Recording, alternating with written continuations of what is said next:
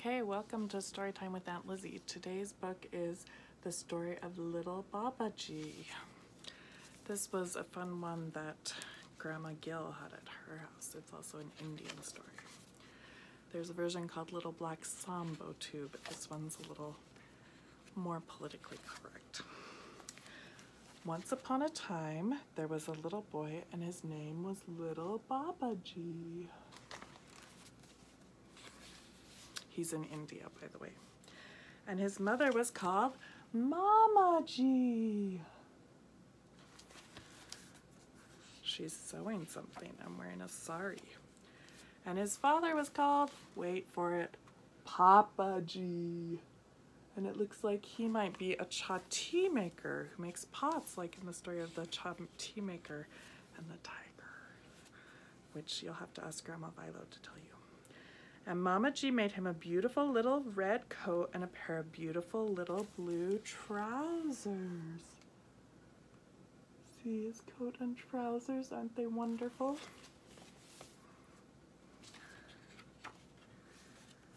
And Papaji went to the bazaar and bought him a beautiful green umbrella and a lovely pair of purple shoes with crimson soles and crimson linings. People in India like to wear lots of bright colors together. And then wasn't little Babaji grand? Oh, look, what are they doing? Oh, they're taking his picture. And that is a large format camera. So he put on all his fine clothes and went for a walk in the jungle. Do you think it's a good idea to go walking by yourself in the jungle? I don't know. And by he met a tiger. And the tiger said to him, "Little Babaji, I'm going to eat you up." Would you have wanted to meet a tiger in the woods? What do you think he should do? How would you respond to a tiger in the woods? And little Babaji said, "Oh, please, Mr. Tiger, don't eat me up. I'll give you my beautiful little red coat." So the tiger said, "Very well, I won't eat you this time, but you must give me your beautiful little red coat." What do you think the tiger's going to do with his coat?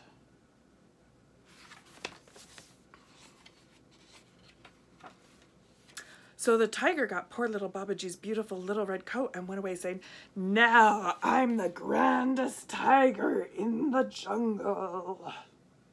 He does look pretty grand, I do have to say. I'm kind of surprised that the coat fit him. And little Babaji went on.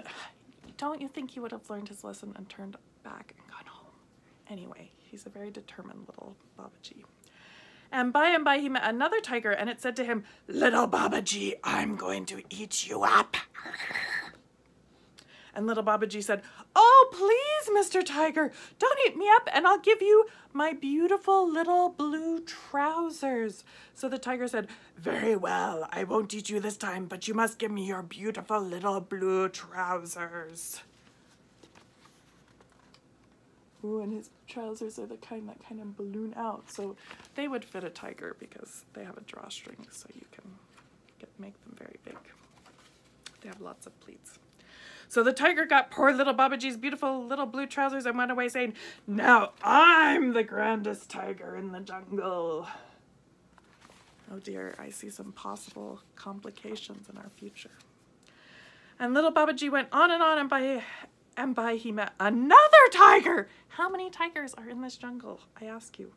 And it said to him, "Little Babaji, I am going to eat you up." And little Babaji said, "Oh, please, Mr. Tiger, don't eat me up and I'll give you my beautiful little purple shoes with crimson soles and crimson linings." Do you know what crimson is? It's a kind of red.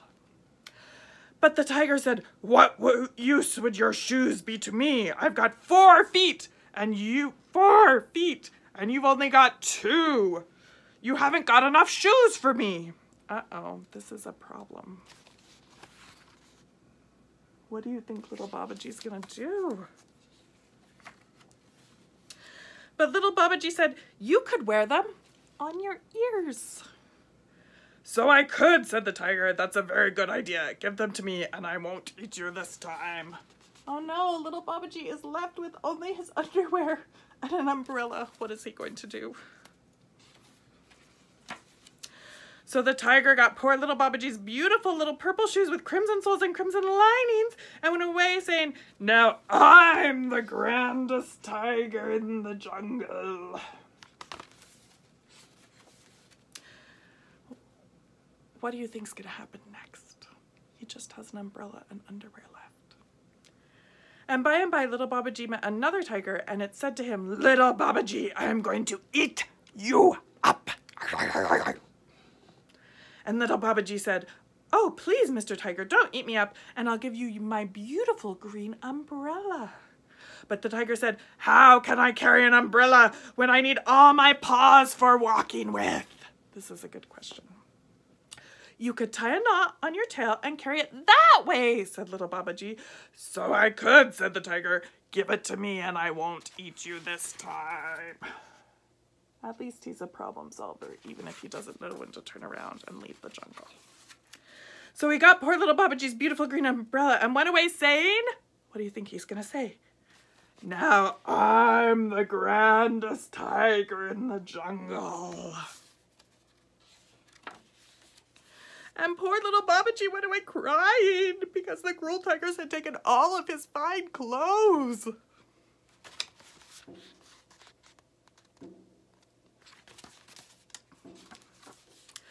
Presently, he heard a horrible noise that sounded like grrr, and it got louder and louder. "Oh dear," said little Babaji, "there are all the tigers coming back to eat me up. What shall I do?" What do you think he should do?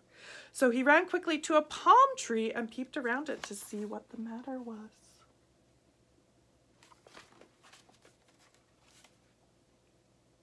Sorry, I've got an itch. And there he saw all the tigers fighting and disputing which of them was the grandest. And at last they all got so angry that they jumped up and took off all their fine clothes and began to tear each other with their claws and bite each other with their great big white teeth. This is before they take off all their clothes, I guess.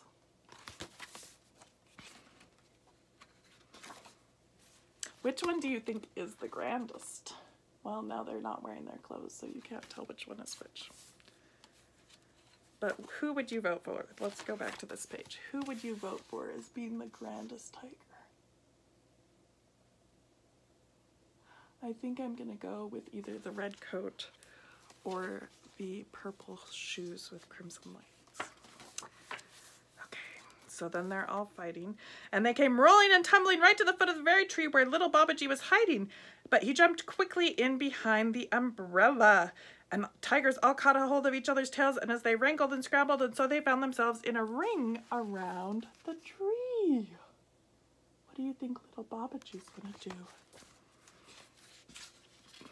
Then when the tigers were very wee, which means little, and very far away, little Babaji jumped up and called out, "Oh, tigers, why have you taken off all your nice clothes? Don't you want them anymore?" But the tigers only answered, "Grrr." Then little Babaji said, "If you want them, say so, or I'll take them away." But the tigers would not let go of each other's tails, and so they could only say, "Grrr."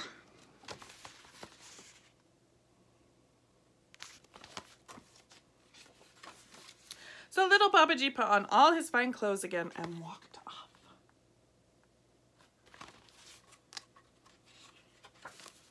And the tigers were very, very angry, but still they would not let go of each other's tails.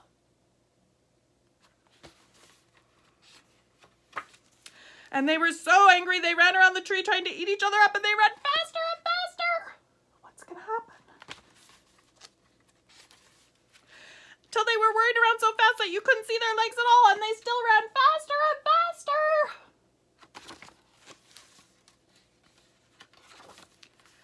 Till they all just melted away, and there was nothing left but a great big pool of melted butter, or ghee as it is called in India, round the foot of the tree.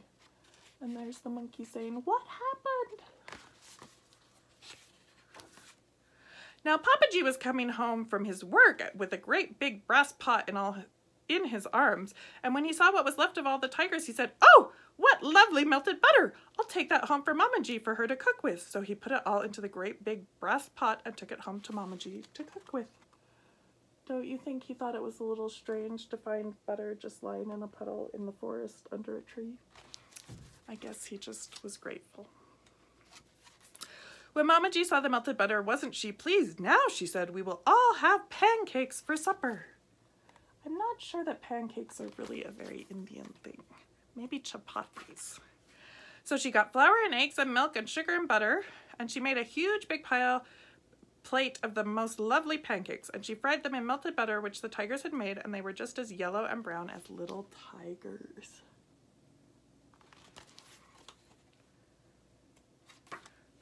Then they all sat down to supper.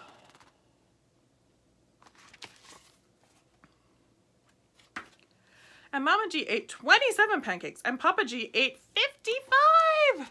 How many do you think little Babaji ate?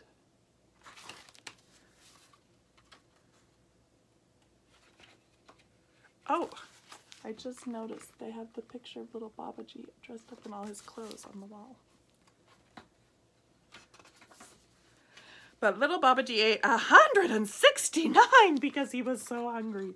I guess chasing tigers around and giving them your clothes is hard work. The end.